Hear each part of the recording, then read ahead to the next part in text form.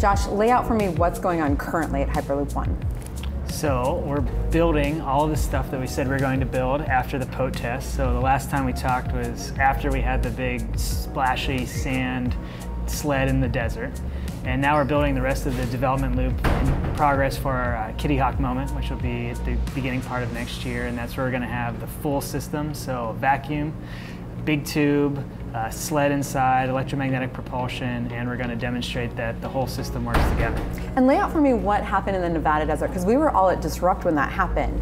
So when we left the sled test in May, we were testing the propulsion system for the vehicle. So that was just the motor. So if you imagine an electric motor and you cut it down the seam and you unroll it, and we put that along the length of the track, sent some electricity through it, and that got us up to speed. It got us up to about 110 miles an hour in about a little over a second or so. Yeah, 110 is way less than what you're actually aiming for, though. Correct. Yeah. So that was really the first stepping stone. That we just build more of that, and we have built more since then. We've basically doubled the length of that track, and so we're testing faster. We're testing more sophisticated tests and a new control system that we're working on. So when does that all happen?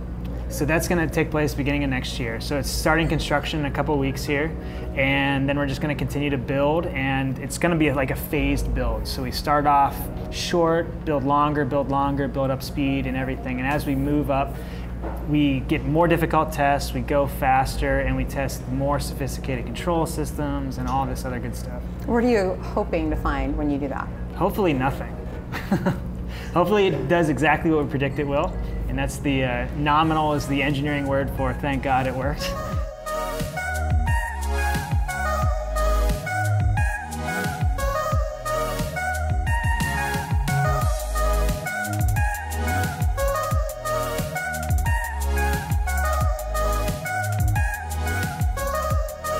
Let me ask you this. I know there's a lot of talk about, building this and making sure the technology works.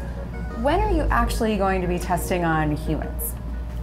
So we're looking at quite a few different opportunities. So there's the freight, and then there's the passenger case. Like, when do I get to take a ride? When do you get to take a ride? So the first couple routes that we're looking at, we're hopeful that as early as, really boots or shovels in the ground, boots on the ground in 2018, 2019, and then really getting into people inside in the 2020.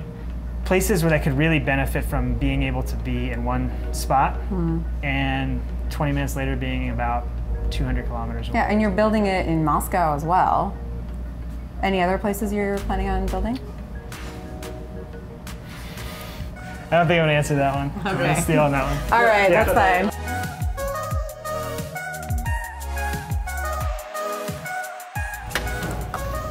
Josh, thanks for showing me around the Hyperloop. Oh, thanks for coming, Sarah. Yeah, what's coming up next for you? It's fully integrated system of the Hyperloop, our Kitty Hawk moment, and that'll be starting in a couple weeks here. We'll start construction of that. Columns will be going up, and then tubes to go on top of them pretty shortly after.